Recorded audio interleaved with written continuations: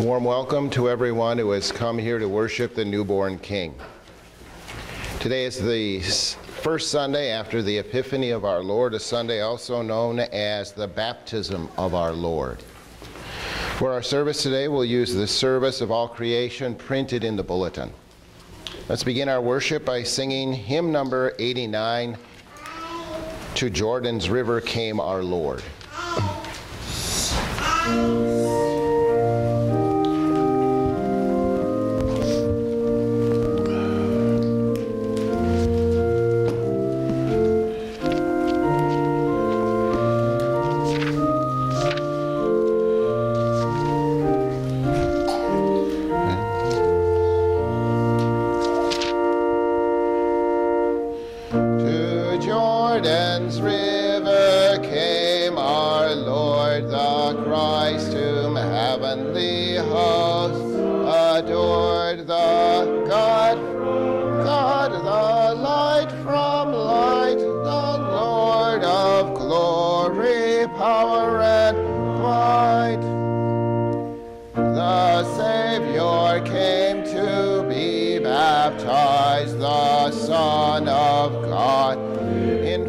Disguised to stand beneath the Father's will and all his promises fulfill.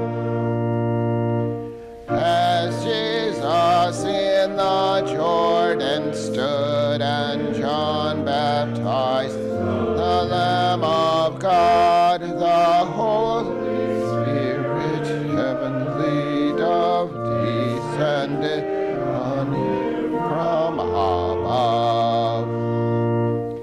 Then from God's throne with thunderous sound came God's own voice, words profound, "This is my Son," was his decree, "the one I love, who pleases me."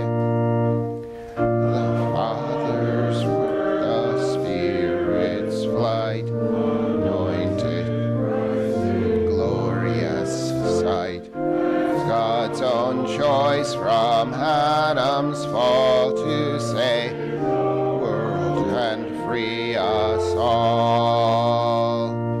Our faint heart be resolute, his name is my soul's substitute. He was baptized in Jordan, Lord supreme.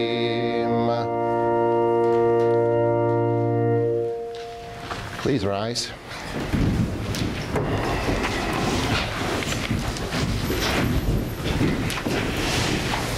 In the name of the Father, and of the Son, and of the Holy Spirit. Amen. Let us confess our sins before God and one another. Almighty God, Father of our Lord Jesus Christ, mighty Judge of all people, we admit and confess our sinfulness. We have not lived up to our calling as your faithful people. So often we have done the evil you forbid, and too many times have not done the good you demand. We do repent and are truly sorry for our sins in thought, word, and deed. Have mercy on us, merciful Father, for the sake of Jesus Christ, your Son.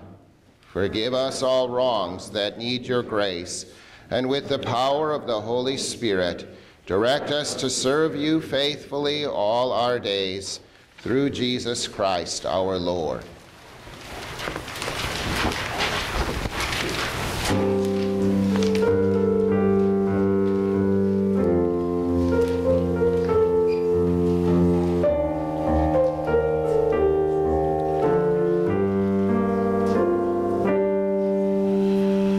Lord, have mercy. Christ, have mercy. Lord, have mercy.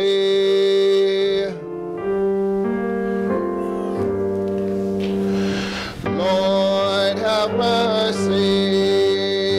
Christ, have mercy.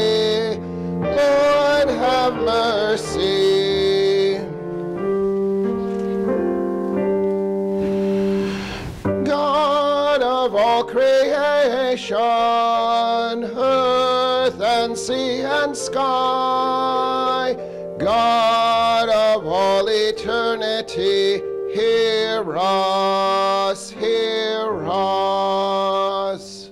Lord, have mercy. Christ, have mercy. Lord, have mercy. God of every nation, God of all who live, God of meek and lowly ones, hear us, hear us. Lord, have mercy. Christ, have mercy. Lord, have mercy. God of our salvation, God of grace and peace, God of wisdom and of love, hear us, hear us. Lord, have mercy. Christ, have mercy.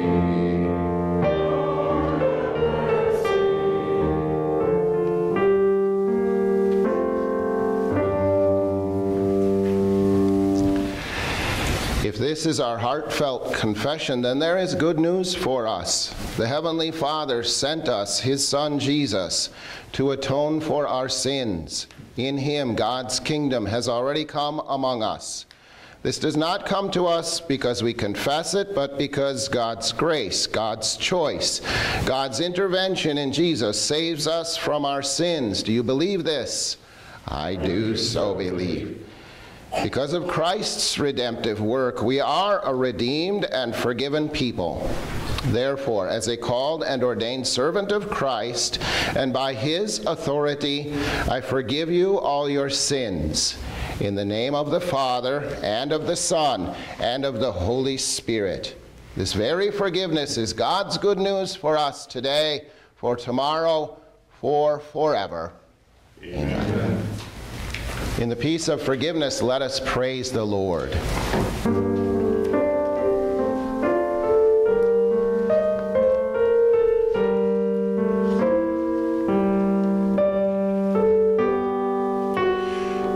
Glory to God in the highest, and peace to His people on earth.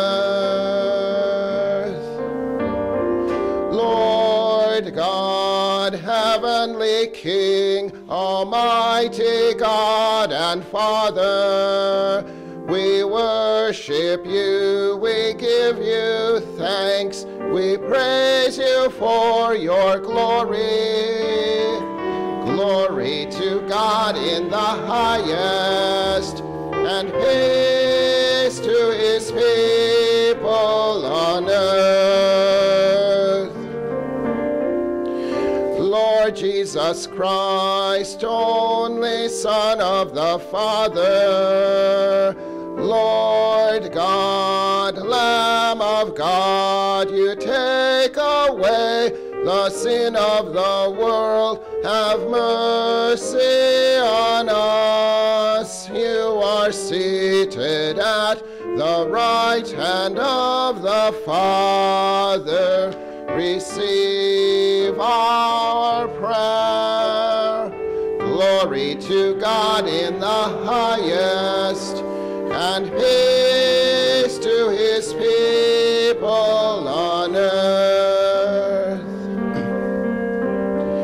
For you alone are the Holy One. You alone are the Lord. You alone are the Most High, Jesus Christ, with the Holy Spirit, in the glory of God the Father. Amen, amen. Glory.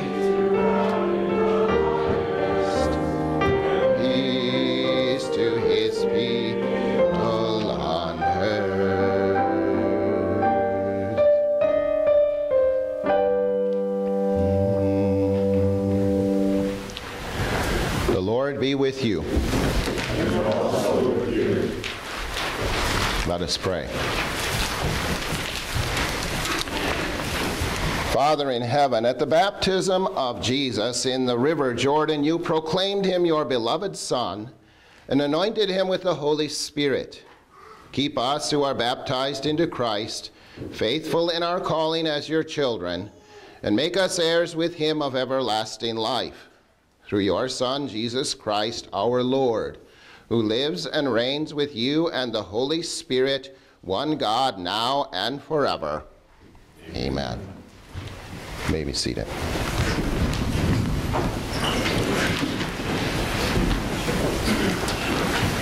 The first scripture lesson for this, the baptism of our Lord, is the Old Testament lesson recorded in the book of 1 Samuel, chapter 16, beginning at verse 1. The Lord said to Samuel, "How long will you mourn for Saul, since I have rejected him as king over Israel? Fill your horn with oil and be on your way. I am sending you to Jesse of Bethlehem. I have chosen one of his sons to be king." But Samuel said, "How can I go? If Saul hears about it, he will kill me." The Lord said, "Take a heifer with you and say, 'I have come to sacrifice to the Lord.' Invite Jesse to the sacrifice, and I will show you what to do. You are to anoint for me the one I indicate."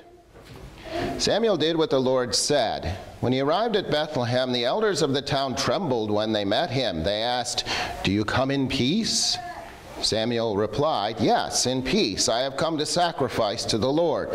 Consecrate yourselves and come to the sacrifice with me." Then he consecrated Jesse and his sons and invited them to this sacrifice. When they arrived, Samuel saw Eliab and thought, "Surely the Lord's anointed stands here before the Lord." But the Lord said to Samuel, "Do not consider his appearance or his height, for I have rejected him. The Lord does not look at the things people look at. People look at the outward appearance, but the Lord looks at the heart." Then Jesse called Abinadab and had him pass in front of Samuel. But Samuel said, "The Lord has not chosen this one either." Jesse then had Shammah pass by, but Samuel said, "Nor has the Lord chosen this one." Jesse had 7 of his sons pass before Samuel, but Samuel said to him, "The Lord has not chosen these." So he asked Jesse, "Are these all the sons you have?" "There is still the youngest," Jesse answered. "He is tending the sheep." Samuel said, "Send for him. We will not sit down until he arrives." So he sent for him and had him brought in. He was glowing with health and had a fine appearance and handsome features. Then the Lord said, "Rise and anoint him. He is the one." So Samuel took the horn of oil and anointed him in the presence of his brothers. And from that day on, the Spirit of the Lord came powerfully upon David. Samuel then went to Ramah. Here ends the first scripture lesson. Praise the God of all creation, God of mercy and compassion. Alleluia, alleluia, praise the word of truth and life. Tree of life and endless wisdom, be our root, our growth and glory. Alleluia, alleluia, praise the word of truth and life. Living water, we are thirsting for the life that you have promised. Alleluia, alleluia, praise the word of truth and life. Come, O Spirit, kindle fire in the hearts of all your people. Alleluia, alleluia, praise the word of truth and life. Praise the God of all creation, God of mercy and compassion.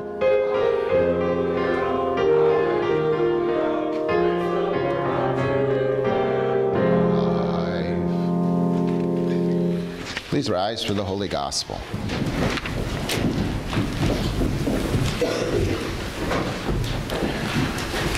The Holy Gospel according to St. Luke, the 3rd chapter. Glory to you, O Lord. The people were waiting expectantly and were all wondering in their hearts if John might possibly be the Messiah. John answered them all, I baptize you with water, but one who is more powerful than I will come, the straps of whose sandals I am not worthy to untie. He will baptize you with the Holy Spirit and fire. His winnowing fork is in his hand to clear his threshing floor and to gather the wheat into his barn, but he will burn up the chaff with unquenchable fire. When all the people were being baptized, Jesus was baptized too. And as he was praying, heaven was opened, and the Holy Spirit descended on him in bodily form like a dove. And a voice came from heaven, You are my Son, whom I love. With you I am well pleased. This is the gospel of the Lord. Praise to you, O Christ. The hymn of the day is hymn 710 in the Christian Worship Supplement book. You may be seated.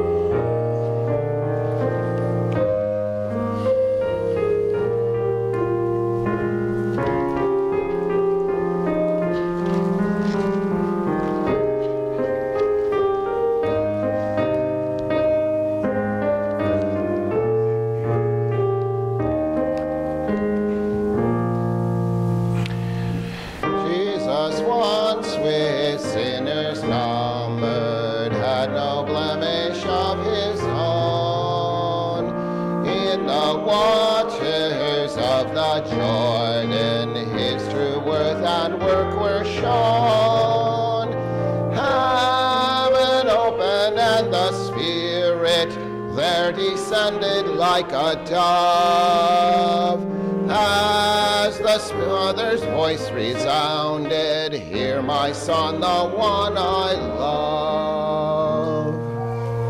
John confessed him as the Savior, Look, the sinless Lamb of God. Yet he dared not loose the sandals of the one God's love had shod. Oh, how fair the feet of Jesus, he lost.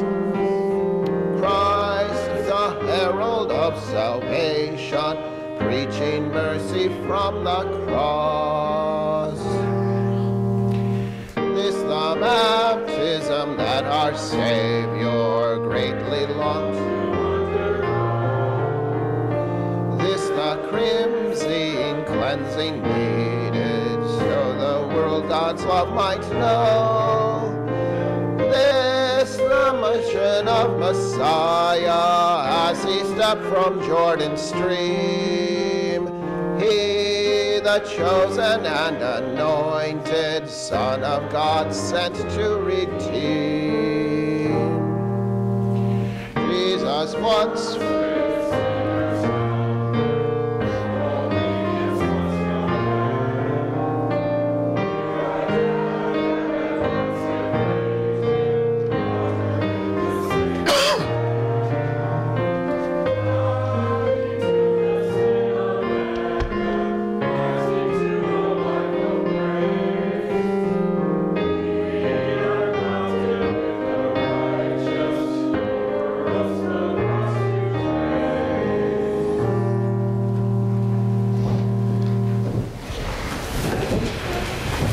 Grace, mercy, and peace are yours from God our Father and from our Lord and Savior Jesus Christ. Amen.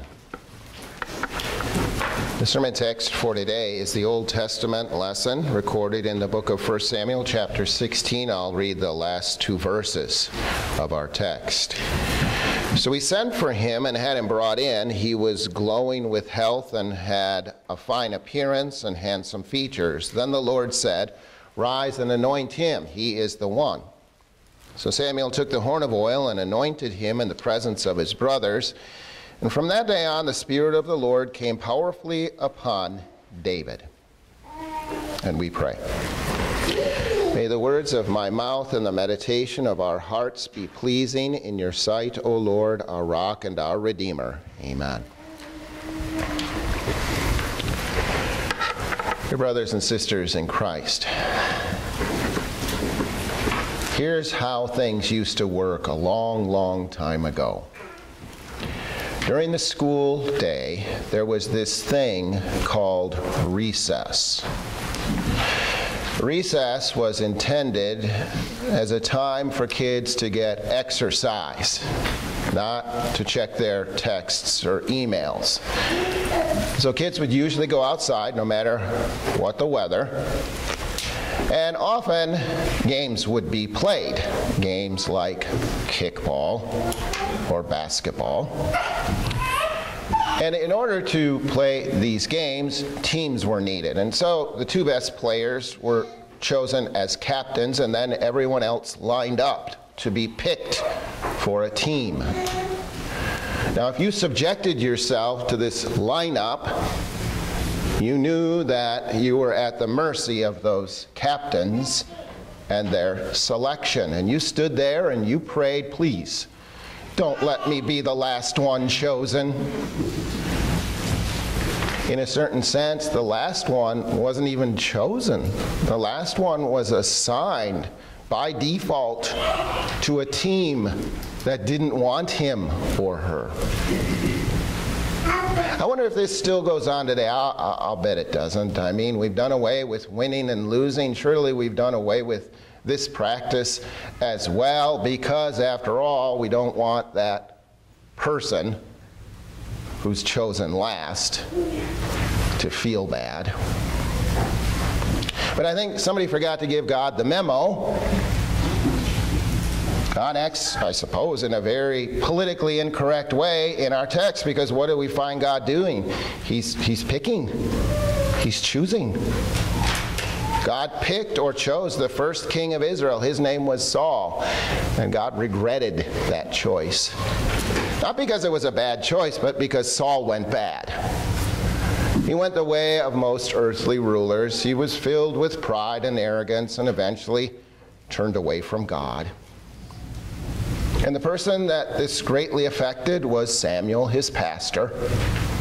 Samuel was grieved about this. God asked him, how long are you going to mourn for Saul? To get him out of his funk, God gave Samuel a job. Go anoint a replacement.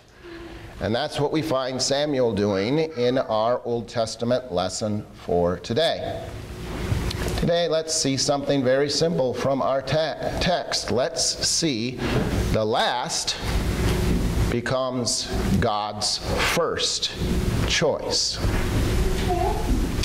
How did the last become God's first choice?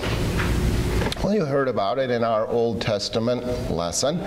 God sent his faithful prophet to Bethlehem to anoint a king from the family of Jesse. And when Samuel arrived in Bethlehem, the elders of the town were panicked. Usually when one of God's prophets showed up, he came to admonish, to pronounce judgment. Have you come in shalom, they asked.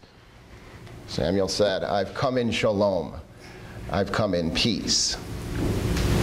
Samuel invited Jesse and his sons to sacrifice, and we hear in our lesson that Samuel was greatly impressed by the appearance of those three oldest sons. Wow, they looked big and handsome and strapping, and Samuel thought any one of these guys would make a great king. But of course, Samuel was only looking on the outside. The Lord looks at the heart. And so after plowing through all 7 of Jesse's sons and not finding a king among them, Samuel asked Jesse, don't you have any more kids? Jesse's like, well, I got one. He doesn't even call him David. He calls him the youngest. the baby of the family. He's out watching the sheep. Samuel said, go get him. And when David was brought in, the Lord said, he's the one. And so Samuel uncorked his horn of oil and poured it on his head, thus anointing him as the second king of Israel. The word in our text is really the word for Messiah, to anoint. The Messiah is the anointed one. And this anointing was God's way of saying, I have chosen this person for a very special job. So what really happened in our text? The last, David, became God's first choice. The same thing happened 1,000 years later with one of David's descendants.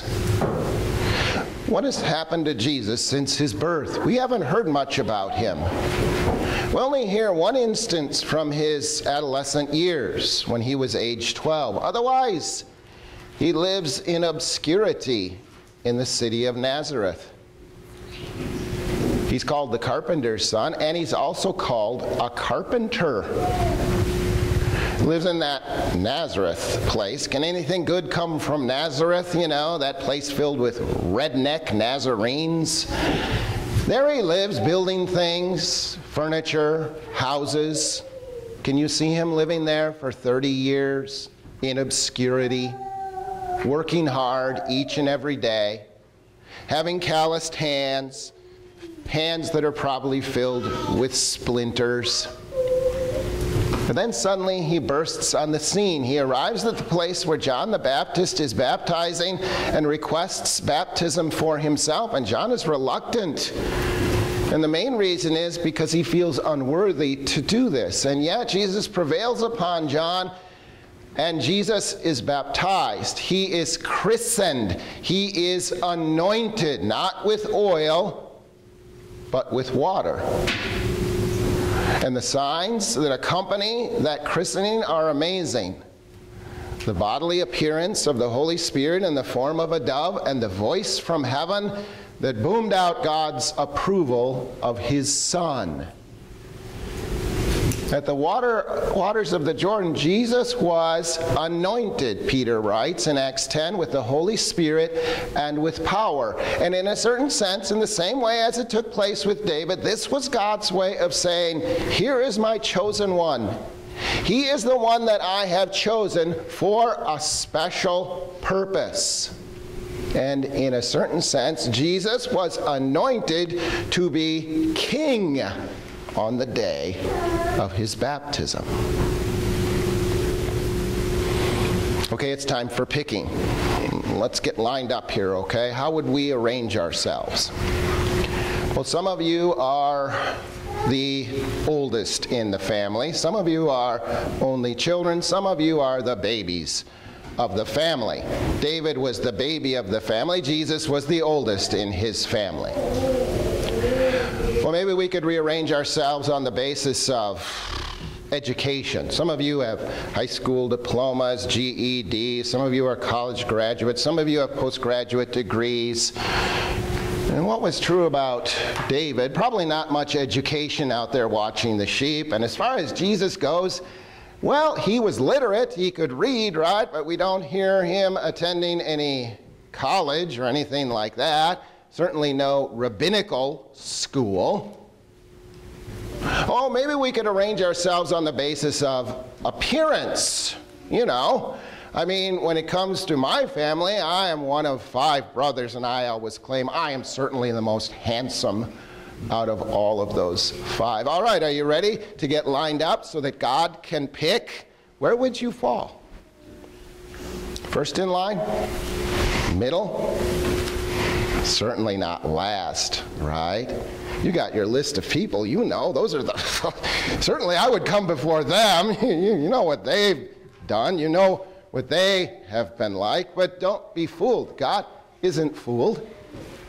God doesn't look at outward appearance, at outward things that fool everyone else in our lives. Where does God look? God looks at the heart. And what does he see when he looks there? Well, Jesus says what God sees. in Mark chapter 7. For it is from within, out of a person's heart, that evil thoughts come. Sexual immorality, theft, murder, adultery, greed, malice, deceit, lewdness, envy, slander, arrogance, and folly. And people of God, all of that and more, much, much more, put us dead last. Right? And don't fool yourself into thinking, well, if he's not going to choose me, I'm going to choose him. Yeah, that's what I'm going to do. I'm going to choose him.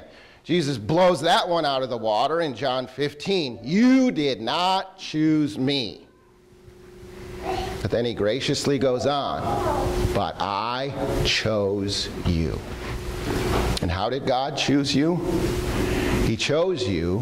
He anointed you to be his own in the water of your baptism. In the water of your baptism, it's as if God reached down from heaven and said, you are mine. I have chosen you to be my own. I put my name on you, Father, Son, and Holy Spirit, and you belong to me. Imagine that. It happens each and every time a person is baptized. The last becomes God's first choice. And that is what is true about each and every one of you. Well, we've seen today how the last became God's first choice. Now let's see why. Why did David, the last one in his family, become God's first choice? Well, he became God's first choice so that he could be king. Do you remember what the job of an ancient king was? The primary job of an ancient king was to fight, to go out and fight for his people. And of course, David did this. I mean, he led his armies into battle. He didn't sit in a bunker and direct the soldiers to go fight. He led them into battle. No wonder the people loved him, because they knew every time there was a battle, David was out there risking his life for his people. No wonder his mighty men rallied around him and would do anything for him, risk their lives for him. At a moment's notice, they loved him. Finally, ultimately, as David got older, his men had to tell him, you can't do this anymore. You're just getting too old. You're going to get killed in battle. Come on. You're worth more than 10,000 of us. Okay. David finally acquiesced to their demands. But all of this fighting on the part of David, of course, began with a very special incident that's recorded for us in the book of Samuel. It was while David was still watching the sheep, living in Bethlehem. His older brothers had joined Saul's army to go and fight against the Philistines. And Jesse said to David, David, go take some care packages to your brothers and find out what's going on at this battle. So David said, fine, I'll go and I'll check this out. And when he got there, he found the army of Israel and the army of the Philistines lined up against each other. And he also discovered that for 40 days, twice a day, a giant named Goliath came out and taunted the army of Israel. He also discovered that not one person was willing to fight Goliath. Not even King Saul was willing to go out and fight for his people. The worst part of this whole thing, of course, was that when Goliath came out and taunted Israel, he blasphemed the God of Israel. He cursed the God of Israel. And when David heard this, he was not going to stand for it. And so he went out and he fought for God's people. But before he picked up his slingshot and stone, David fought in a way that you and I might think is quite unexpected. Little anointed David fought with words. This is what David said to the giant Goliath. All those gathered here will know that it is not by sword or spear that the Lord saves. For the battle is the Lord's, and he will give you all into our hands. You see, little David was anointed by God to be king, and the job of a king king was to fight. And the first way that David fought was with words. Now let's jump ahead 1,000 years. When Jesus was anointed, he, of course, was anointed into his threefold office of prophet, priest, and king. And so let's focus on that office of king today. What again was the job of a king? The job of a king was to fight on behalf of his people. And as with David, Jesus' battle involved not a slingshot, but words.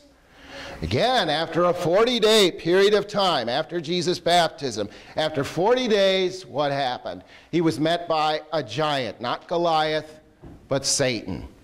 And Satan came to destroy and kill, right? With 3 temptations. Jesus realized that his battle was not against flesh and blood. He did not bear a sword. He did not have an army. Later on, he would only have disciples. And yet he fought for his people. He fought for you and for me.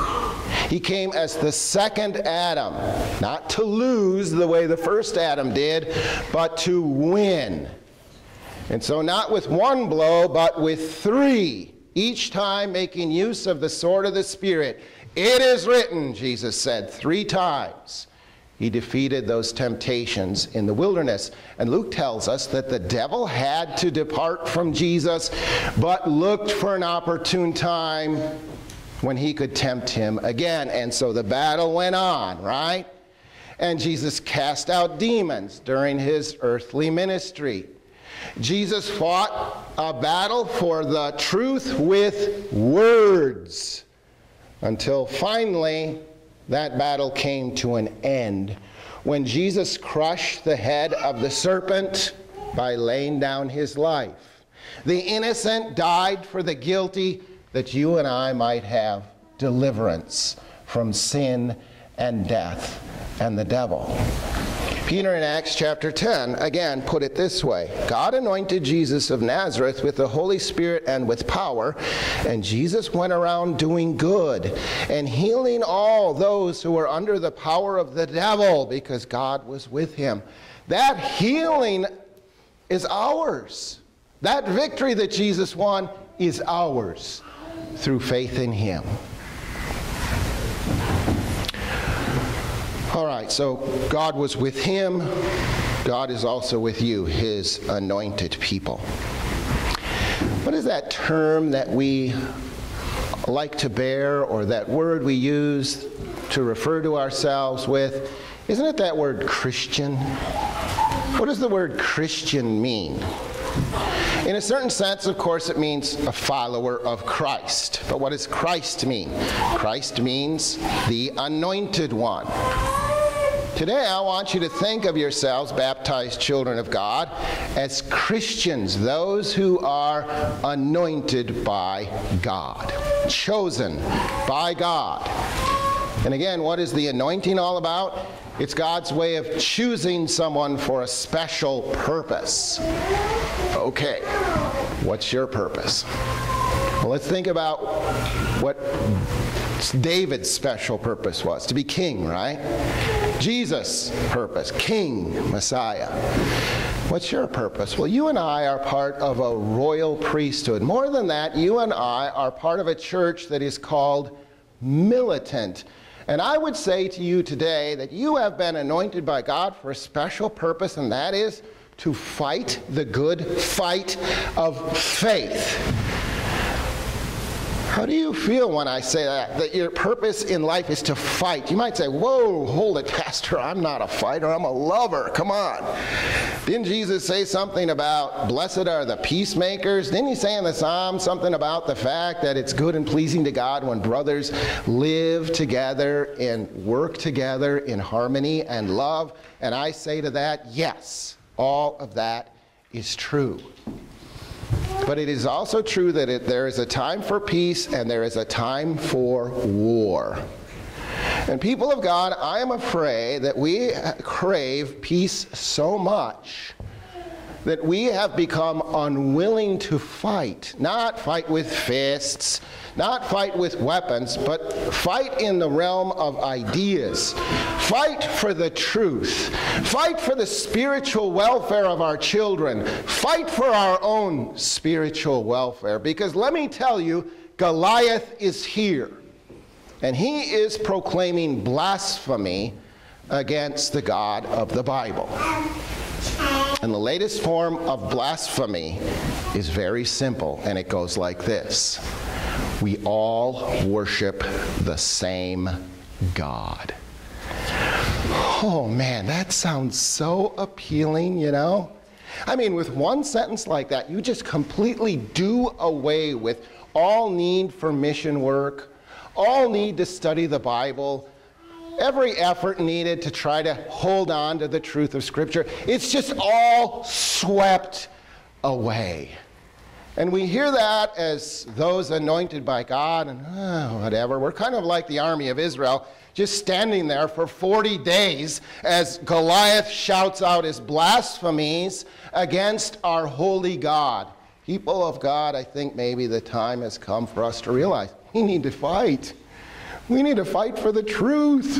We need to use words to express spiritual truths. We need to speak the truth in love. And yesterday, I verbally proclaimed, wow, at the lunch table after reading an article from the opinion page of the Daily Herald.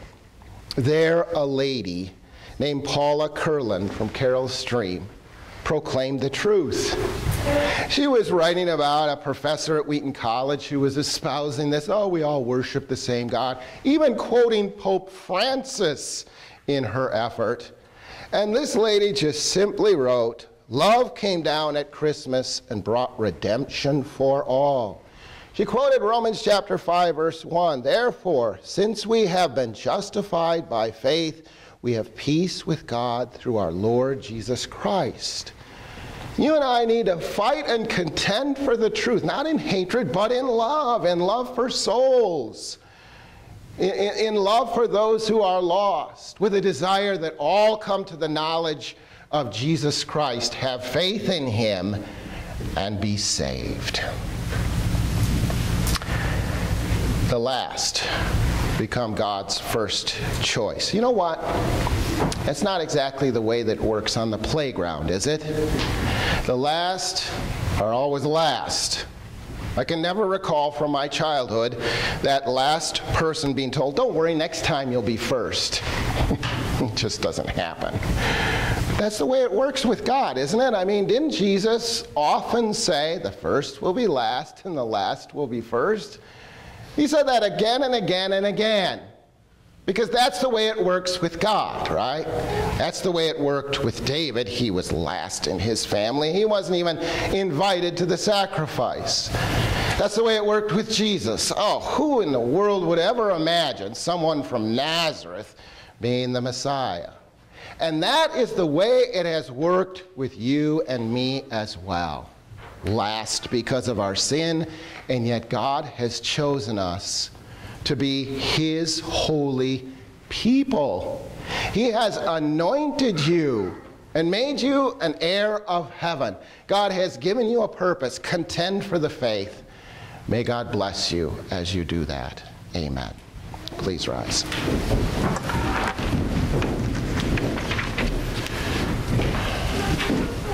The peace of God that goes beyond all understanding will guard your hearts and minds through faith in Christ Jesus, our Lord. Amen. On a Sunday known as the Baptism of our Lord, we use Luther's section on the sacrament of holy baptism as our confession of faith. The institution of baptism. First, what is baptism? Baptism is not plain water, but it is water used by God's command and connected with God's word, which is that word of God. Christ our Lord says in the last chapter of Matthew, "Go and make disciples of all nations, baptizing them in the name of the Father, and of the Son, and of the Holy Spirit." The blessings of baptism. Second, what does baptism do for us? Baptism works forgiveness of sins, delivers from death and the devil, and gives eternal salvation to all who believe this, as the words and promise of God declare. What are these words and promises of God? Christ our Lord says in the last chapter of Mark, "Whoever believes and is baptized will be saved, but whoever does not believe will be condemned." The power of baptism. Third, how can water do such great things? It is certainly not the water that does such things, but God's word which is in and with the water, and faith which trusts this word used with the water. For without God's word, the water is just plain water and not baptism. But with this word, it is baptism. It is a gracious water of life and a washing of rebirth by the Holy Spirit. Where is this written? St. Paul says in Titus chapter 3, God saved us through the washing of rebirth and renewal by the Holy Spirit, whom he poured out on us generously through Jesus Christ our Savior, so that having been justified by his grace, we might become heirs, having the hope of eternal life. This is a trustworthy saying. The meaning of baptism for our daily life. Fourth, what does baptizing with water mean? Baptism means that the old Adam in us should be drowned by daily contrition and repentance, and that all its evil deeds and desires be put to death. It also means that a new person should daily arise to live before God in righteousness and purity forever. Where is this written? St. Paul says in Romans chapter 6, we were buried with Christ through baptism into death, in order that just as Christ was raised from the dead through the glory of the Father, we too may live a new life. We worship God with our offerings.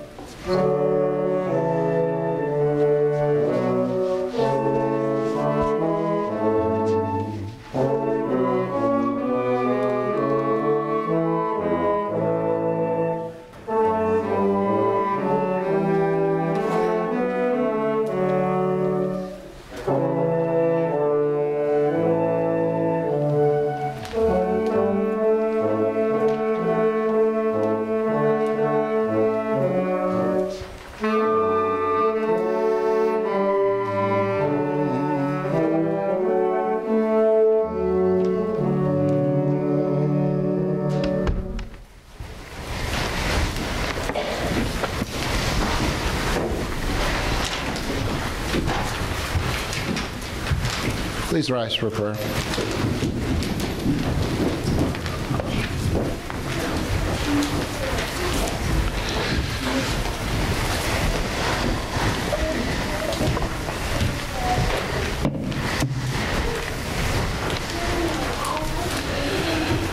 Gracious Father, at the Jordan River you called Jesus your beloved Son, in whom you are well pleased, and anointed him with the Holy Spirit and power. Assure us that because we in baptism have put on Christ, you also call us your beloved and are well pleased with us. Renew us as your baptized children so that we walk in newness of life, considering ourselves dead to sin and alive to you in Christ Jesus. Father, you opened the heavens and the Holy Spirit descended on your only begotten Son. As we hear your good news and receive Christ's body and blood, send the same Holy Spirit to us, whom you have made your children. Enable us to remain steadfast in the faith and fight for and defend the faith. Gracious Father, look in mercy on all those who govern our country and the nations around the world. Give them courage to defend what is right and correct what is wrong. Grant them hearts that care for those who are vulnerable, including the unborn. Defend those who serve in the armed forces and all who labor and keep us safe. Allow commerce and the arts to flourish in ways that benefit all people. Father, at Jesus' baptism, your Son voluntarily took on himself all our frailties and the results of our sinfulness. Give your comfort to all who mourn. Extend your healing hand to all who need your care. Assure them of your promise that even when your people walk through the fire of trials, the flames will not consume them. Grant them faith to believe that they need not fear, for you are with them. Gracious Father, receive our thanks for the lives of all your servants who were washed in baptism, taught your word, fed with Christ's precious body and blood, and now rest in your presence. Strengthen the baptismal faith of all whom you feed today at Christ's table.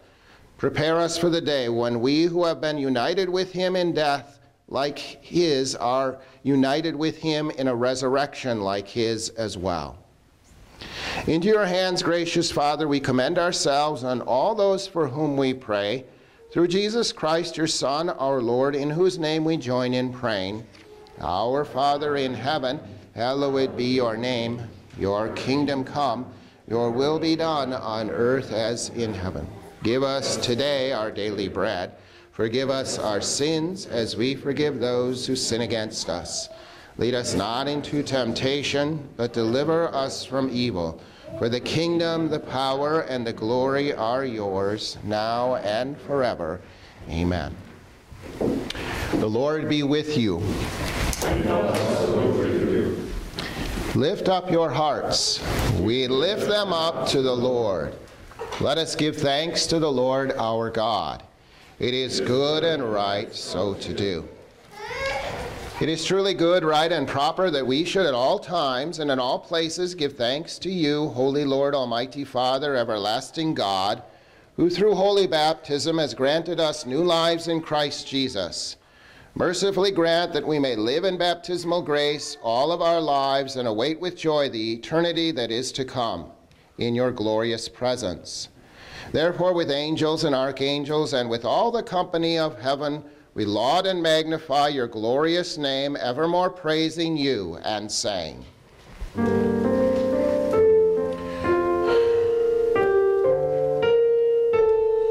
Holy, holy, holy Lord, God of power, God of might, heaven and earth are full of your glory.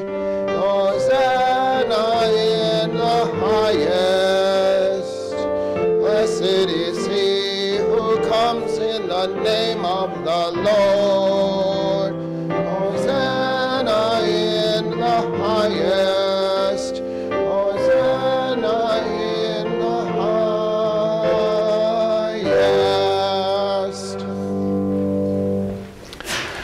Our Lord Jesus Christ, on the night he was betrayed, took bread, and when he had given thanks, he broke it and gave it to his disciples, saying, Take and eat, this is my body, which is given for you. Do this in remembrance of me. Then he took the cup, gave thanks, and gave it to them, saying, Drink from it, all of you. This is my blood of the new covenant, which is poured out for you for the forgiveness of sins. Do this whenever you drink it in remembrance of me. The peace of the Lord be with you always. Amen.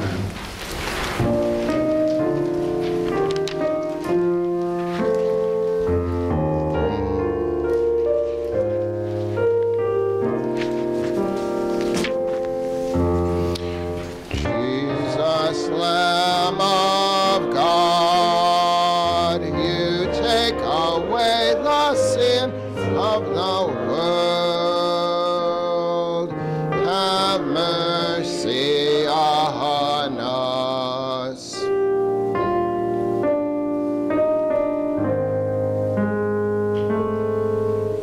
Jesus, bread of life, you take away the sins of the world, have mercy on us.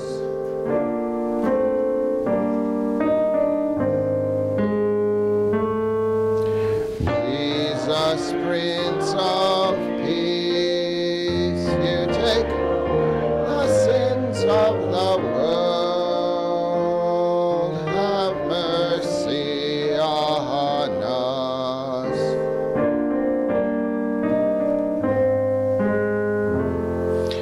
Jesus, Lamb of God, you take all of the world, grant us your peace.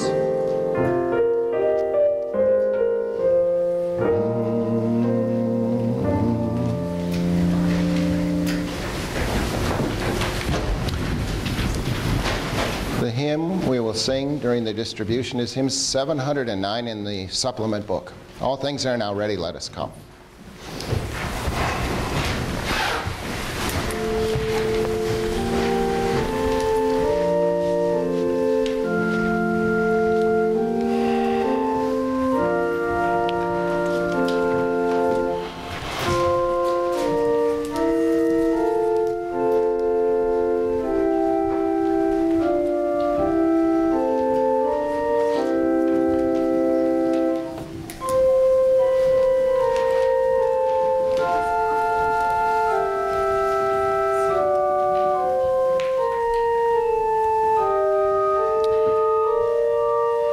Take and eat.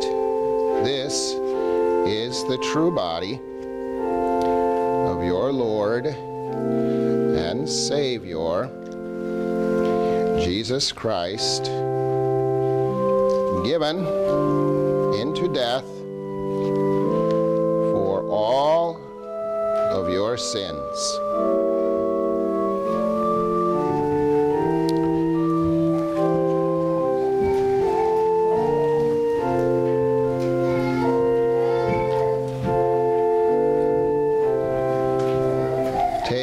And drink.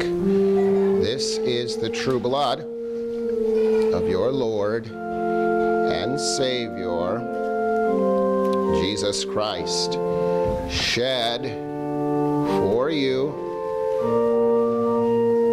for the forgiveness of all of your sins.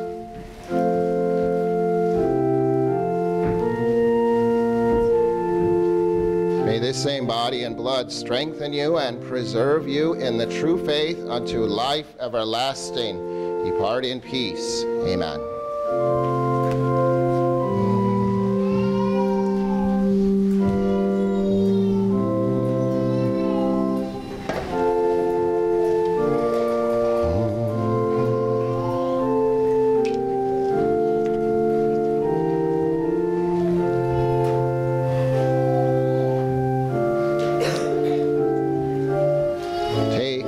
And eat. This is the true body of your Lord and Savior, Jesus Christ, given into death for all of your sins.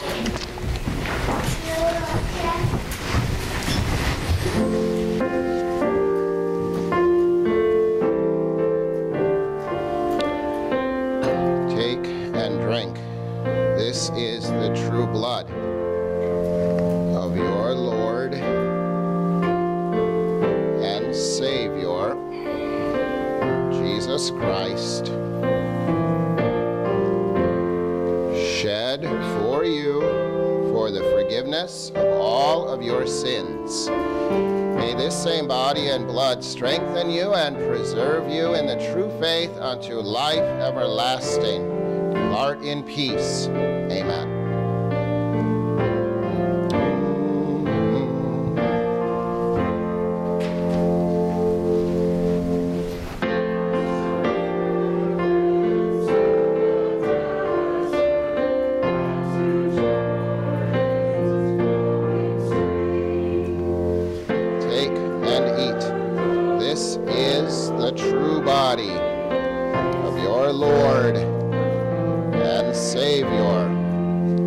Jesus Christ, given into death for all of your sins.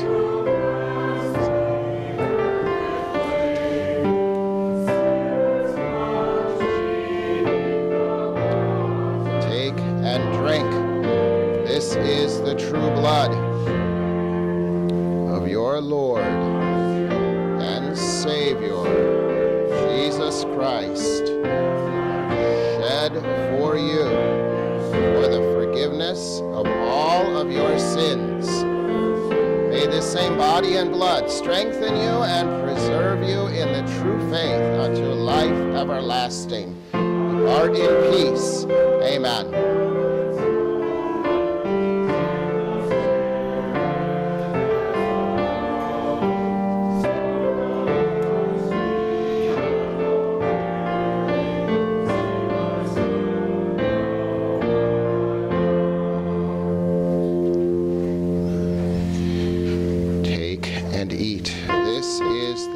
Body of your Lord and Savior, Jesus Christ, given into death for all of your sins.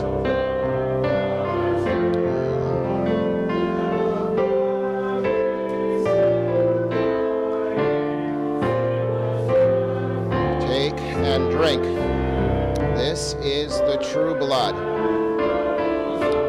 your Lord and Savior, Jesus Christ, shed for you for the forgiveness of all of your sins.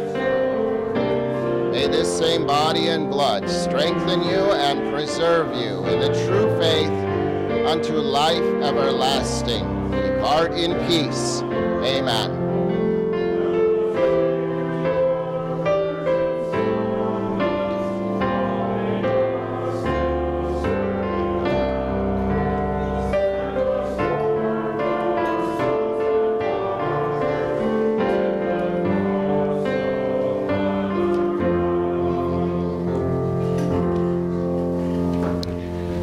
Take and eat.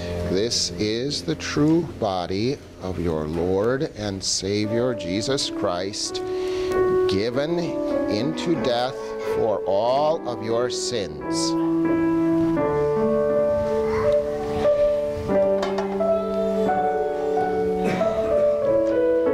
Take and drink.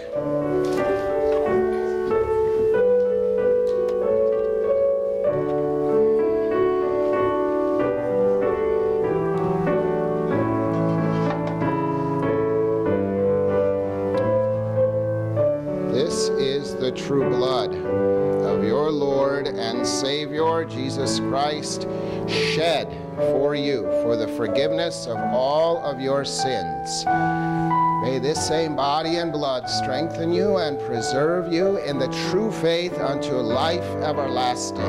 Depart in peace. Amen.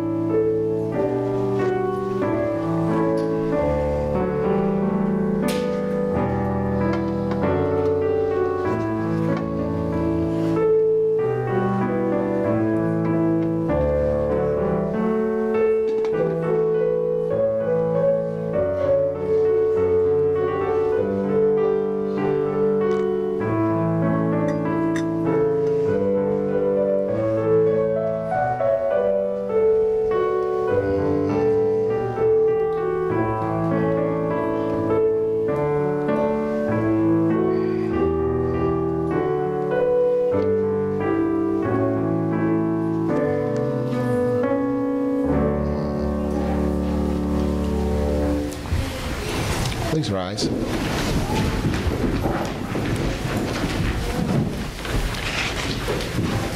Oh, give thanks unto the Lord, for he is good, and his mercy endures forever. O Lord God, Heavenly Father, ruler of all things, we receive this foretaste of the feast to come through this blessed meal. Send your Holy Spirit, that having now received this holy sacrament, we may die daily through baptism and rise restored and new and joyfully continue our earthly pilgrimage until that time when we are gathered into your heavenly kingdom to share in your blessings for all eternity. This we ask through Jesus Christ our Lord, who lives and reigns with you and the Holy Spirit, one God, now and forever. Amen. The Lord bless you and keep you. The Lord make his face shine upon you and be gracious unto you. The Lord look upon you with favor and give you peace. Amen. Our closing hymn is printed in the bulletin.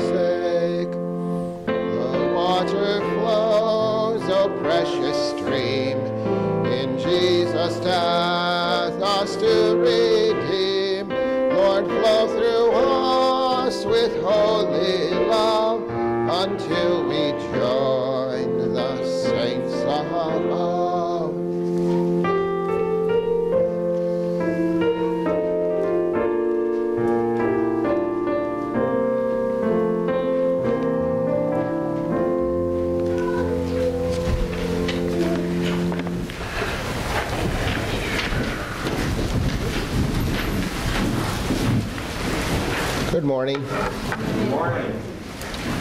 A warm welcome to the visitors who've joined us for worship today. There are a few announcements. In about 15 minutes, we'll start with our education program of Sunday school, starting in the fellowship hall, and then adult Bible class in the cafe. Tonight, confirmation class resumes at 5:30. There is a makeup class that'll start at 4:30. 4:30 for the makeup class, and then 5:30 to 7 is the normal class. Monday, the ladies group is going to meet, and then on Wednesday, in town, there's the preschool fair, and so work is beginning to try to gather the student body for the 2016-2017 school year, and in the days ahead you're going to hear a lot about this.